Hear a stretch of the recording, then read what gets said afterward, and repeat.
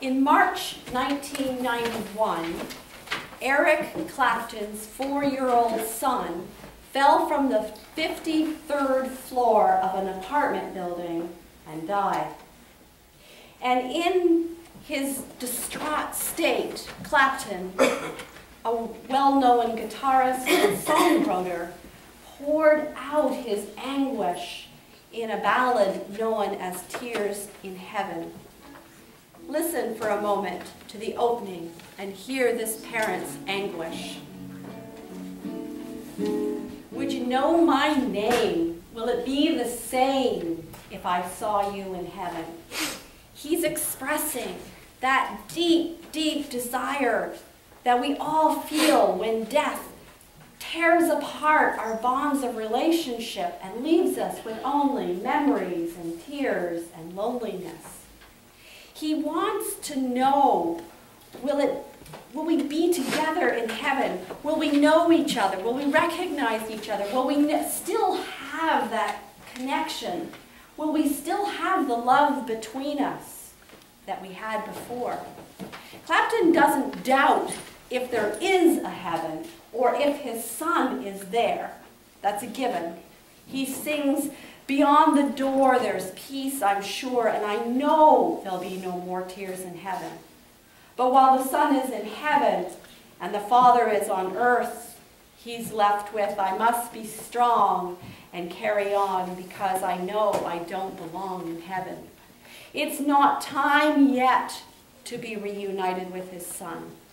And in the meantime, he's going to draw comfort from the hope, even if that hope is expressed as a question, that they will once more be together in heaven.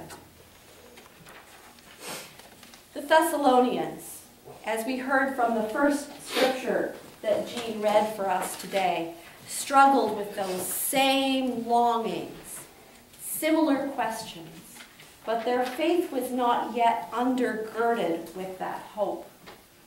Paul, Silas, and Timothy had gone to Thessalonia, and they'd shared the good news of Jesus. And they had told the stories of Jesus Christ, and about how he died, and about how he'd been brought back again. But the Thessalonians were left with the impression that Christ's return was imminent, that he could come of any minute, of any day, that he might even come right now. And then when Christ did return, all the believers would be gathered up and taken to heaven.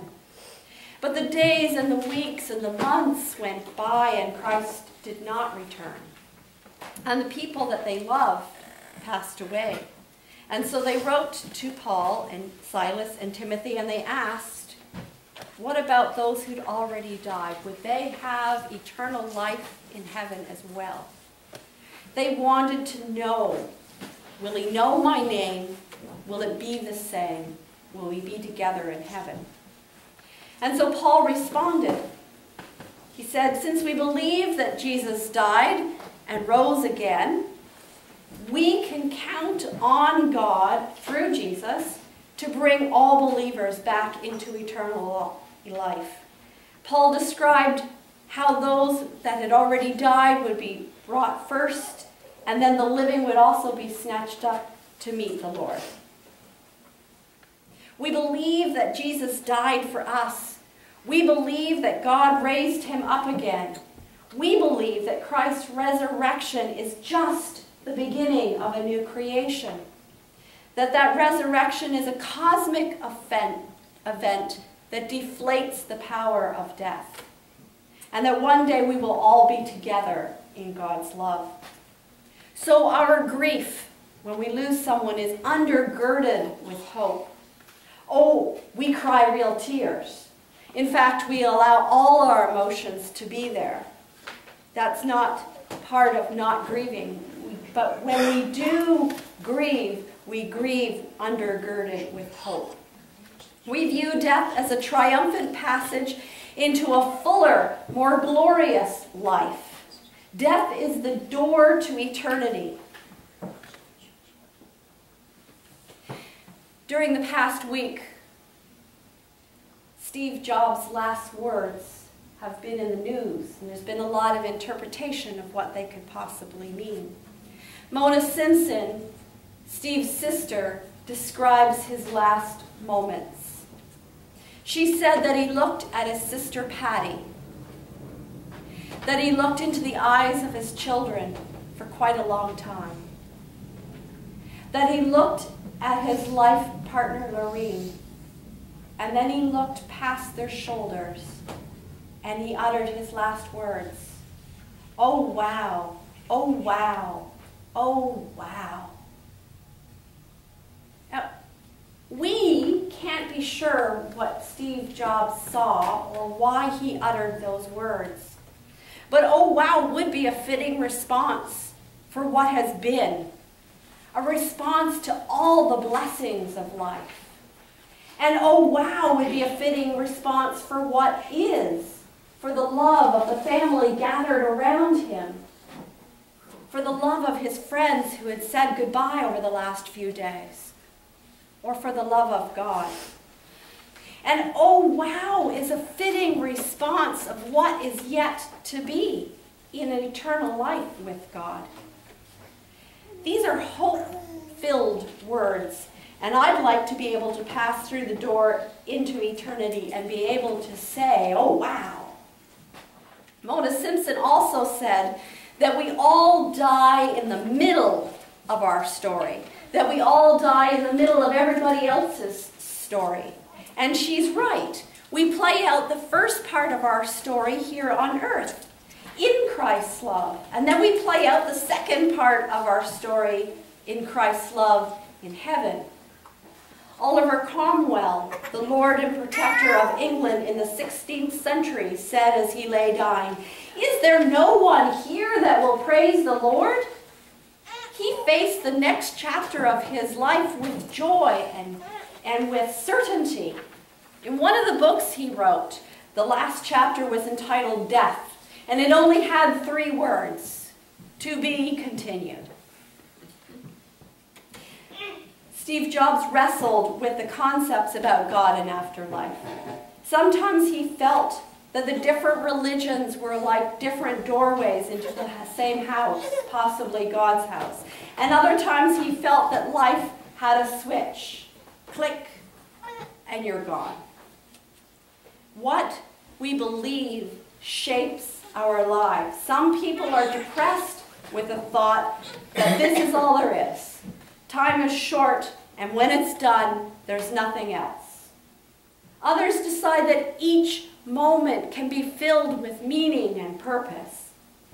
We shape our lives on God's love.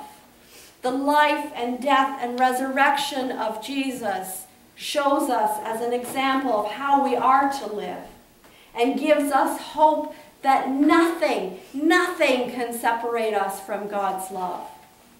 We proclaim that mystery every time we take communion. We say Christ has died, Christ is risen, and Christ will come again. And that's why we baptize our children like Nathan into our faith.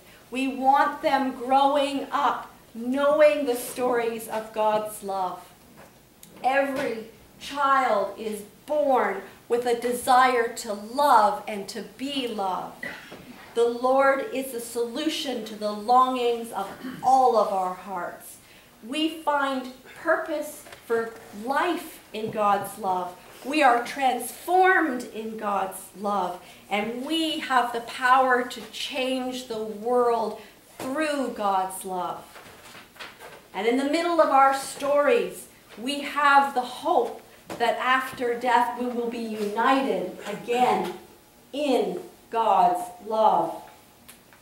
An unknown poet said it this way: when God sends forth a spotless soul to learn the ways of earth, a mother's love is waiting there. And we call this wonder birth. When God calls home a tired soul and stills a fretful breath, love divine is waiting there. This, too, is birth, not death. Eric Clapton stopped performing Tears in Heaven in 2004. He said he'd found his healing in grief. Not that we ever get over losing someone, but his raw, intense feelings of loss that were expressed in the song were gone. And it was too painful for him to revisit those same feelings over and over again.